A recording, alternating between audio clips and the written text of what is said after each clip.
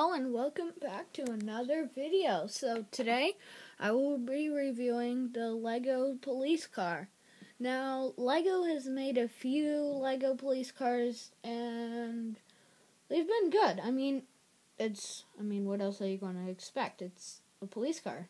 The first one is probably obviously going to be the best because it was the first car in ever.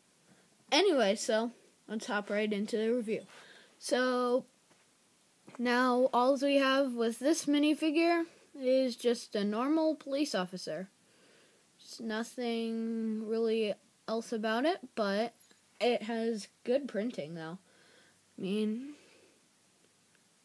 So it says police on the back, and no side printing. So that's obviously the police car driver.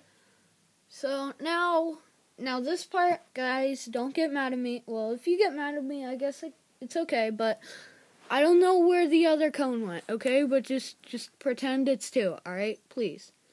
So, yeah, it comes with a cone. Now, onto the actual car itself. This is actually a rather good, decent build. And it does put a lot of detail in, to be honest. I think it's like 86 pieces. Something like that. So now the interior. Okay, it's not that much though. It's like looks awesome on the outside, and then this is what you get. But still, it's a good build. Just the only thing I would say is just maybe make this gray.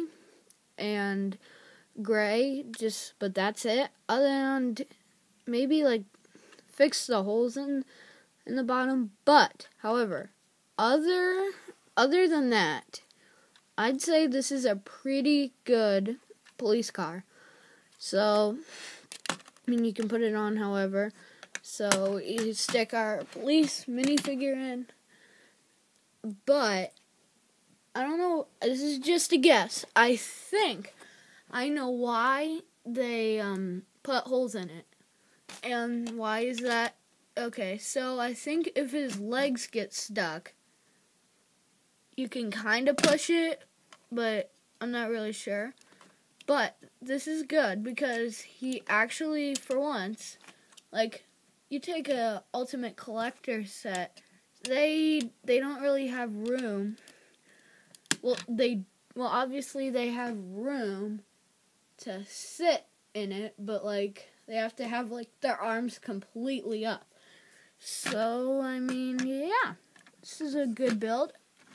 Can roll around, and this is a first time thing.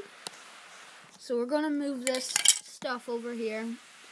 Can it go like just? Yeah, okay, it can. So obviously Oh, I almost forgot one thing. So the traffic cones, since I only have one with me right now, right here it goes in right there. So, obviously on flat surface, it works perfectly. But like on like a carpet, like right here, how good does it do? Okay, so let's compare that. Let's compare it.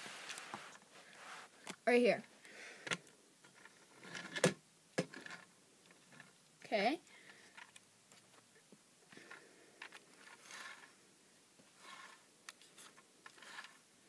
So yeah, I'd say that is pretty good. So like always, thank you for watching, and make sure to subscribe. Bye!